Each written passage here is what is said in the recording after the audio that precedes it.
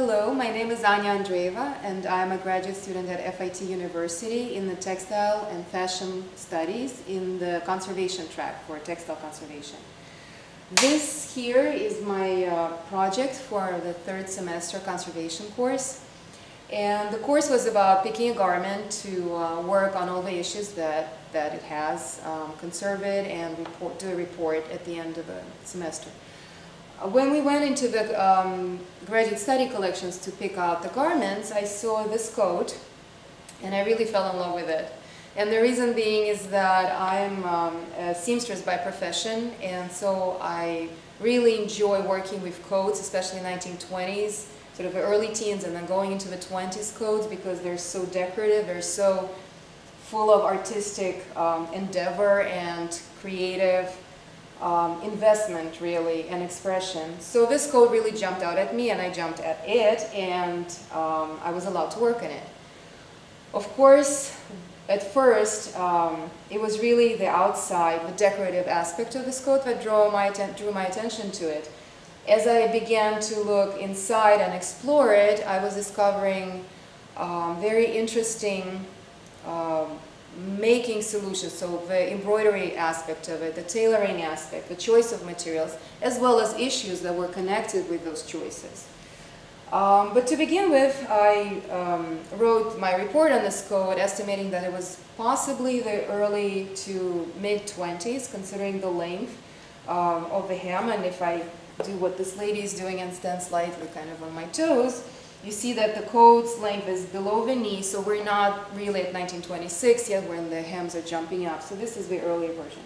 And going through some of the sketches in the SPARC collection, I also saw similar designs with the split, the split decorative sleeve here, and also the decorative bands going around, the contrasting lining and the outer shell. So these are elements that are representative of the 1920s. So this was the damage that I was looking for to take care of in this coat was partially expected and partially surprising. For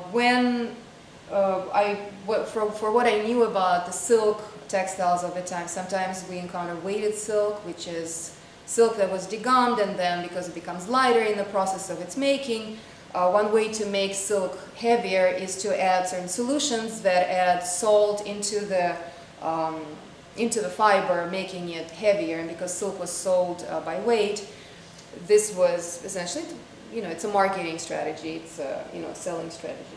So, however, the salt causes damage, just plainly speaking, to the fibers, and oftentimes it's a damage characteristically noticeable by splits, vertical splits, and just very defined splits in the textile, which is what I found in the lining of this coat, as well as its decorative panels. So the green signals issues, basically. Everywhere we see green, it was a problem. The black silk satin is very much intact on this coat, which was really a blessing, because it meant that the coat has something strong to be first of all, to allow me to handle it more confidently, but also to be able to sew into where stitches were required. So this was really estimating the strengths and the weaknesses of a garment, and I thought of it also. I was talking to someone relating this to another conservator who was my teacher in the program, and she said it's much like a person, like a character. There are weaknesses and there are strengths, and so you use the strengths of to play off to the weaknesses, but then you recognize the weaknesses, you see where they intermingle. So this was very much like that. It was discovering the character of this garment. Because, as I discovered, sometimes things that look strong in a garment are not necessarily strong. The things that appear to be weak may have some hidden strengths in them. So this is always really a meeting like a person, and this garment has a character, and it's really in the rather attention, paying attention, being detailed about the examination, and really looking closely without making assumptions about the garment that allows one to see into the detail and to be able to devise a strategy of conservation. So this is how my journey with this garment began. I did not expect it to be as extensive, and we didn't know then about this exhibition that was about to take place. So this was purely a class project in the beginning. However, I believe that this coat deserves the attention that it's getting right now, and hopefully more once we get past COVID and can do a real exhibition. So, because, and the reason I say this is because it is representative of the era. Like I said, it's an evening coat. This would have been worn over a dress. All the colors are, you know, the peach was very popular at the time, the black, of course, the green was there as well. You see all the decorative embroidery here. And it reminds us of the exoticism movement at the time, which was always there, it was latent, but became really prominent and patent in the 1920s. And when I was doing research on this, and again, research for conservation for me meant knowing the garment, knowing what it needs, and making sure that conservation will not alter the original intent of the artistic aspect of this garment. So in my research, I thought, you know, this reminds me of something. These little flowers here, I've seen them somewhere before, and this is how it starts. And I thought, you know, India, this reminds me of the kalamkari technique of printing on cotton. And just recently, I just held that thought. It didn't prevent me from doing conservation, but I didn't go further with that. And just recently, I was listening to a conservation conference on Indian textiles, and sure enough, comes up a little motif, nearly exactly that, and it's from the, I believe it's in the Washington State University Museum, I couldn't remember, but I believe it's the Kotzen collection. Anyway, and they were talking about it, and I thought, there's my answer. These textiles were popular. Of course, there was a lot of, you know, trade was happening, and people had access to these exotic textiles already, and since it was a time of really kind of using all the available sources on design, they were familiar with the design, and I believe this, again, I say I believe, I don't have proof directly, this is where it came from, but it's just very close, very similar in shape and design to that. The embroidery itself here is done in two, well, there are several threads involved, but two of them are metallic, silver and gold, which is not apparent from the, you know, from a distance, but when we get closer to it, we'll see that that's what was used, along with the embroidery floss. So this was done by someone who really knew what they were doing, to say the least. This was someone very proficient in their embroidery skills. Interestingly, there was a moment where I was examining the coat and I was wondering, well, what do I expect to find in there? Again, coming from a seamstress background, I tend to look for certain things, or I just, you know, I wonder what was the seamstress, what was the tailor, the maker of this garment, what kind of strategy were they following?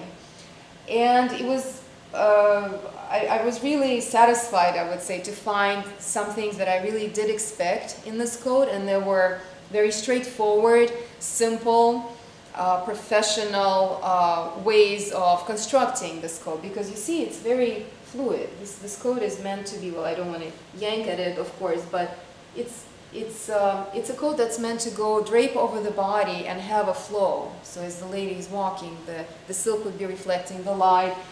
There's a shimmer on the embroidery. So this coat is meant to live with the body. It's not intended to be sort of, you know, a stiff coat by itself. So in tailoring, of course, we need to strengthen the collar, to say the least. There has to be some strengthening at the hem, maybe to keep the shape of it, but also there's so much embroidery. Something has to be backing it up. So I was wondering what they used, and they did use indeed a very thin cotton interlining in the collar stand, and it's a scrunched down collar, as we can see that it's meant to sort of have some weight to it. It's not stiff, standing up. The same material was used to back the embroidery, and the embroidery actually goes through the silk and through, you know, not through the lining, but through that interlining inside, and that's it. There's no other layer here. So they kept it really as thin, as fine as possible, but ensuring that the embroidery will last, and it's a coat that could be worn for several seasons, obviously, especially considering all the work that was put into it. The lame fabric and the use of a metallic thread point to really a higher price point of this coat. Now I have not, again, this is another thing where as a conservator I put a note to myself, more research is necessary. More research would be, you know, would really add to the body of knowledge about this garment. However, I have not ventured that far into the research itself. All I could say is always the more handwork there is in a garment, the higher the price point would be. Of course, this could be potentially somebody exploring, you know, making garments on their own. There were people who were very skilled at the time, and hand skills were still, you know, prominent. However, there really is a feeling of professionalism about the way it's done, even though we're lacking a label, which is that point where we can say, well, it was done in a shop, it was done for a client, private client, or somebody made this for themselves, somebody who knew how to use the needle very well. The body of the coat is constructed by machine, but all of this is, of course, handwork, and it's extensive, so someone had to have known what they were doing, because if not, they'd be still making it, you know, and this is 1920s. So, so yes, there was that question of, well, who could afford this, and who made this? I do not have those answers, but this is what, looking at a garment, inspires those questions to really dig further. The garment is now on the table so that we can explore the inside and the details of conservation work that was done on it. And first of all, I'd like to mention that conservation is not restoration, and something that I really had to define for myself through my recent conservation work is that it's not rejuvenation of a garment, but extending the life expectancy of the object. And with that being said, and the reason why I wanted to point that out especially is there are certain expectations that are placed into conservation work. And that is, we're trying to preserve what is there. It is not necessarily a return to something that was original. It is not a really minimal intervention, whatever is the minimum necessary work to extend the life expectancy of the garment. And here it becomes really important because I had to make some decisions about keeping the evidence of the era. And I wanted to get from that point into the decision about the lining of the coat. So as I mentioned before, this little buttonhole here was loose. And it seems like a simple enough thing to just attach the loop, make it functional so we can close the coat. Of course, then comes the question of, well, to what extent can we even rely on this button to really be able to contain the coat and to really function the way it was originally intended? Is it strong enough? And this is where I had come to discover that the lining of this coat, the original lining, and I will just give you a glimpse of it, we'll return to that in a second. The lining was extremely fragile, and every time I touched it, literally, it was shattering more. So it was really a question of understanding, getting a very good strategy about preserving it intact, because every time I was touching it, it had the potential of getting more deteriorated. So what do you do in a situation like this? It's a touch it, it's bad. Don't touch it, it's bad. What do we do? And of course, that had to do with the closure here.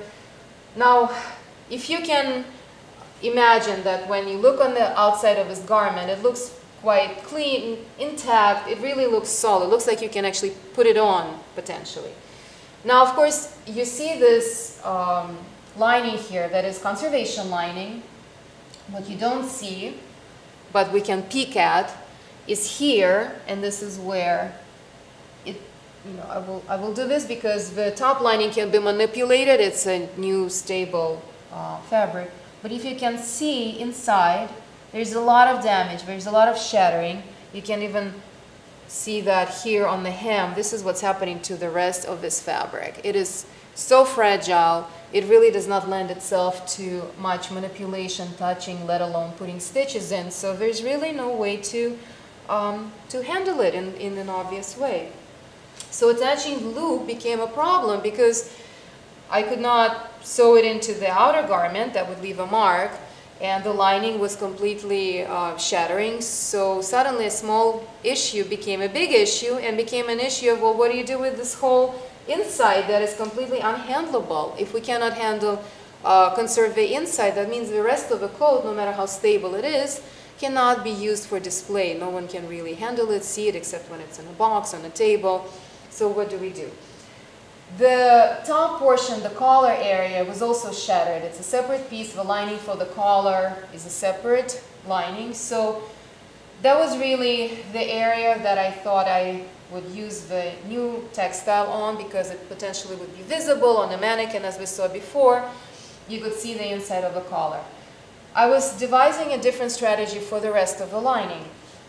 And that was where I thought, okay, the most direct approach should be the best one, you know, the simplest solution sort of to get to that point.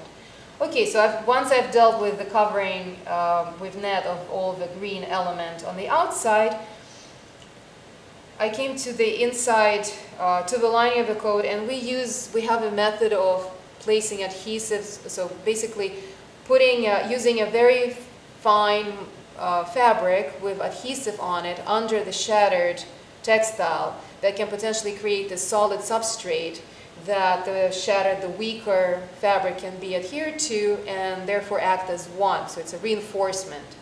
That was the most direct approach I could think of. Yes, I'll just put enough patches with adhesive underneath the lining, use heat, press it in, it will adhere, it will act as one. Wrong. Did not work. So what started happening, and this was, you know, you test a little area, it was fine. Of course, keep in mind, this is me as a student and not somebody who's been in the profession for a long time. I tested on a small area, and the two layers seemed to work fine together. When I started trying to get inside the coat, I thought, well, how do you get inside? The lining is closed. As you can see, this is all stitched. There are holes, there are ribs, but it's stitched lining. Finding areas where the seams were shattered and allowed me to get in was a part of a solution. So I was trying to get in.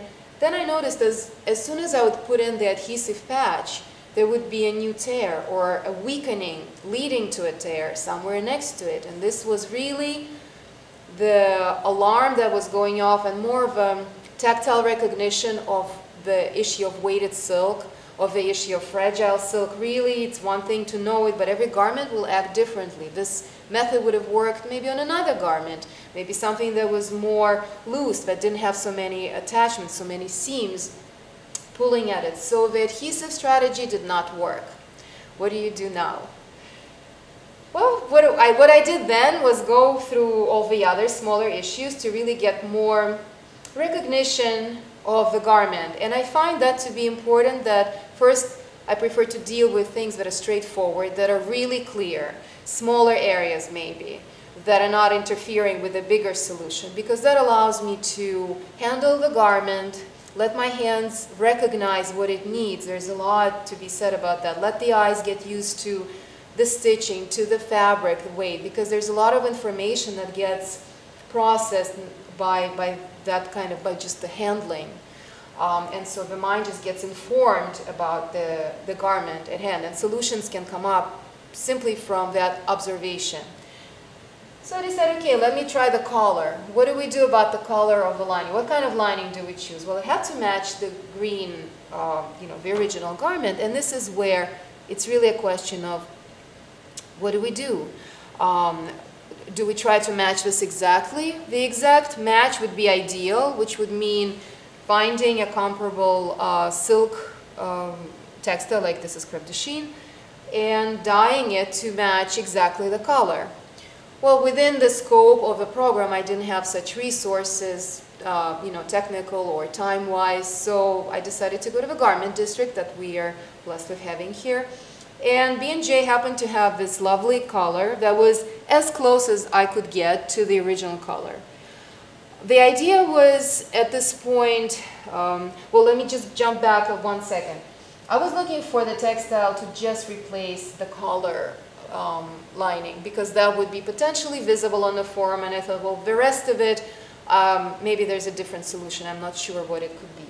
So when I got this textile, again, it was washed, it was processed the way that we prepare textiles for conservation purposes.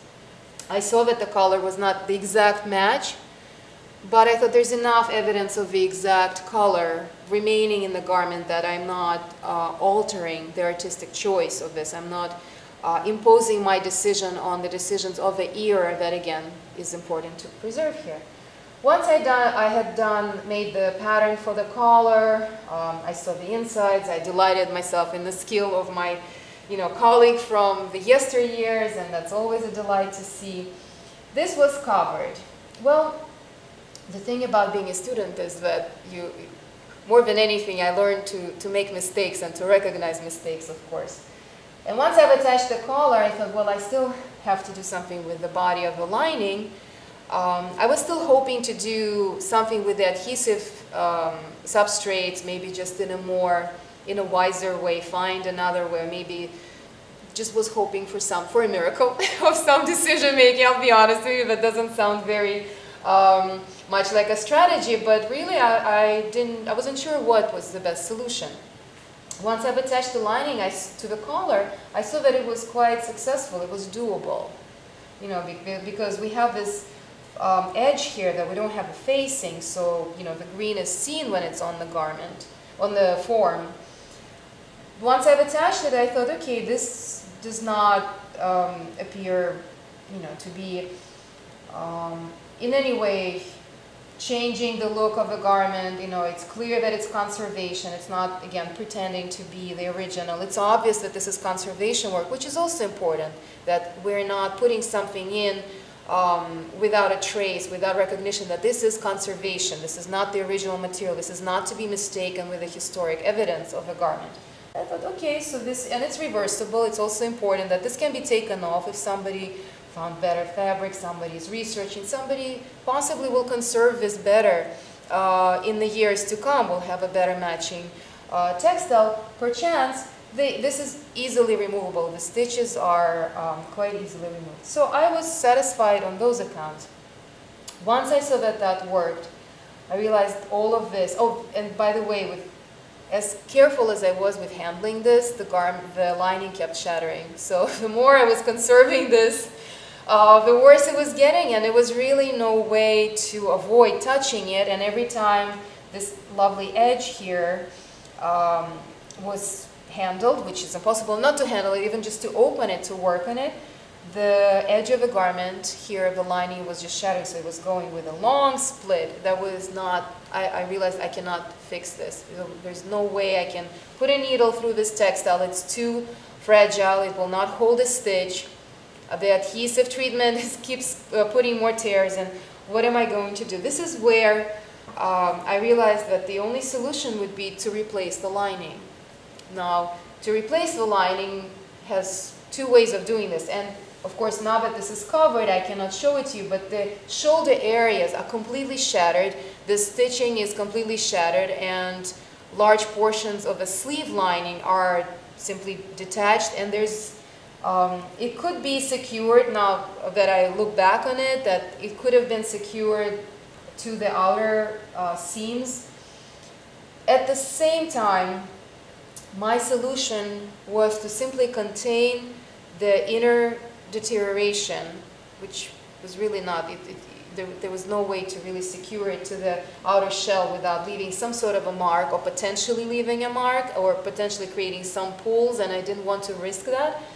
My idea was to contain it inside, as it is, that lining, to preserve it for future generations of researchers and conservators, but allowing for there to be a barrier, a safe barrier between the mannequin and the garment, so that this coat could be displayed in an exhibition.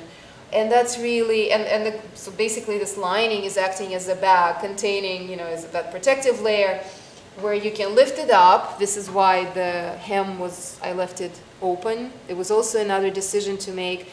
Do I just keep it closed, which means nothing, there won't be any threads, coming out. At the same time, that means putting more stitches into the lame fabric, which also is relatively stable, but has a degree of fragility that may not, dictate that sewing into it may not be the best solution.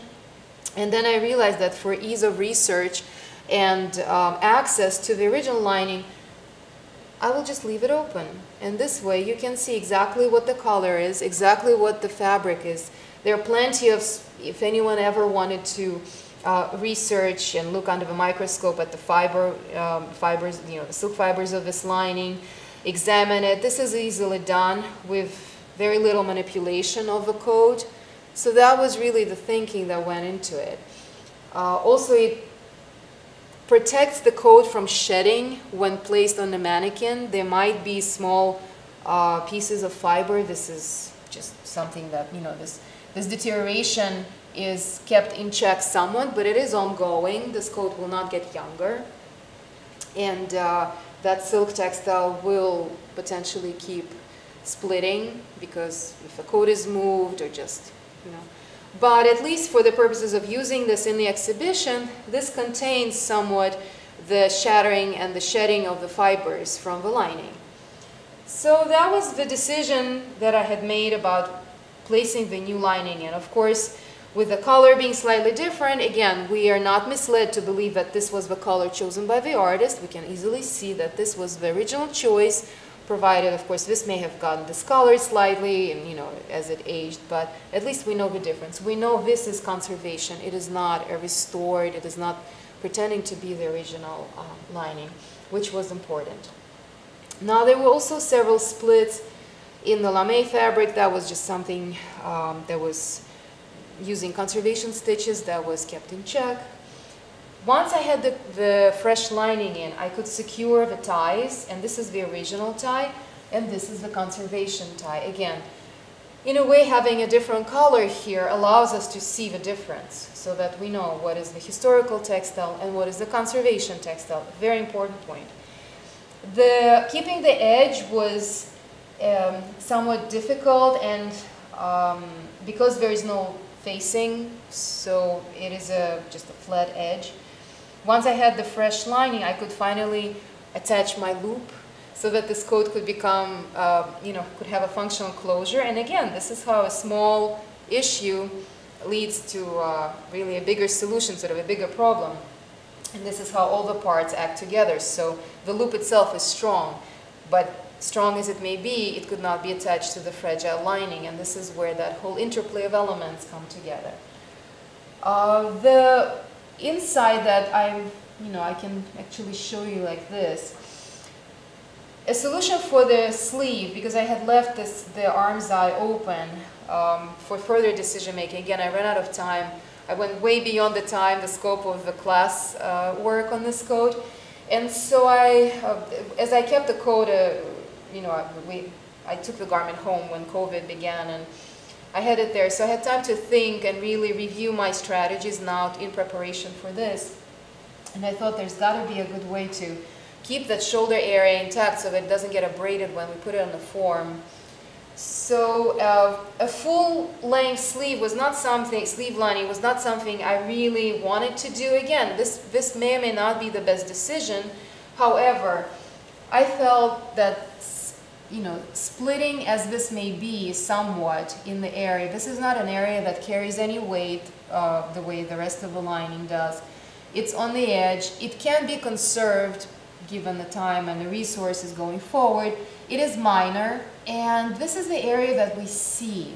So in a way, this area on the sleeves was much like the green trim that I was hoping to preserve the original color in, and I felt was important so that it really plays off one another. The inner lining we don't really see. We see a sliver on the edges maybe. This is more of a decorative component in this case. So yes, it is lining, but to me there was a difference of the decorative component like the trim and this area of the sleeve, different from the inner lining. And of course, there was a thought also that the lining that is inside and the lining on any garment is intended to be replaceable originally, because it is the lining that protects the outer fabric from the body, from any abrasion, and it's intended to be something that might get destroyed and replaced. So in a way, this goes with the general tailoring concept of how a garment is constructed that has the lining inside. This is also protecting, but this is really more on the decorative side because there is a split. If this was just a whole sleeve, I would consider, replacing it. However, this is intended to be seen, so we're talking decorative. We're just hoping that it survives longer. Thankfully, the embroidery was very well intact. It did not need any conservation. The peach colored silk has some weak points. However, like here you could see, they were minor, and I realized that trying to fix them would probably cause more deterioration. So this is a case of if it ain't broken, don't fix it, or don't make it worse. And really one has to stop oneself. It's sometimes difficult to stop when you have a needle in your hand and you're just going for every little split and hole. And this is where sobriety, you know, conservation sobriety has to kick in and say, nope, don't touch that. That is not as fragile. That can be just left alone. And any kind of interference might result in damage that would be worse. So I left it alone. A few splits here and there were in the stitching. Now this is done by a machine and it's top stitch with tiny, tiny stitches using a black thread that is splitting in some areas. However, overall the structure is quite intact. This was fixed just by slip stitching, sometimes going into the holes that were left by the machine needle originally, just not to create new holes, and generally we try to follow that methodology of just using the existing holes from the machine stitch. And they were tiny, so that meant tiny stitching. Now the half sleeve, as I explained, is protecting the shoulder area and hopefully puts enough of a barrier between the garment and the mannequin. So now that we've gone over the whole coat, and of course there are small details and little anecdotes that I could tell, but for you know, lack of time, and there's always a new discovery once you start touching the garment, so nothing is apparent completely in its entirety right away. Like I mentioned, it's all about taking time, and again, there's a limit on that, because when you're working, of course, you need to keep in mind the time that you're spending on it, but really it's a meticulous observation of every detail and how it all interplays that allows us to make the best decision that is available currently. Again, that is not to say it's the absolutely best decision, and I would be glad if after, you know, once I am done with this, but if future generations of conservators come up with better decisions, this is what we're trying to do here, that our conservation work is reversible to the greatest extent possible, so that someone with a better idea can come in and do a better job, or that the conservation does not really take over the garment in the sense that it can never be separated from it. Again, it has to stay separate. It is you know, assisting the life of this garment. So what did I learn from this? Aside from conservation, as a seamstress, as a fiber artist, for me this was a great joy and delight to really handle somebody's masterful work. And I learned from it. It doesn't form my aesthetic taste. It builds me up as a maker, because whenever we handle something that's done with such grace, with such professionalism, I believe, of course, we enrich our library of knowledge. And it's really an apprenticeship that I would call this. For me, conservation is really an apprenticeship with people who have come before me and were making something that is masterful, that were expressing their creativity, and I'm learning from them. This inadvertently happens. Again, I come from a background of you know, being a seamstress, so for me every seam is significant. I look at all the details, I notice them, I read in a way the garment like it's a book about the maker. It's not just about the garment.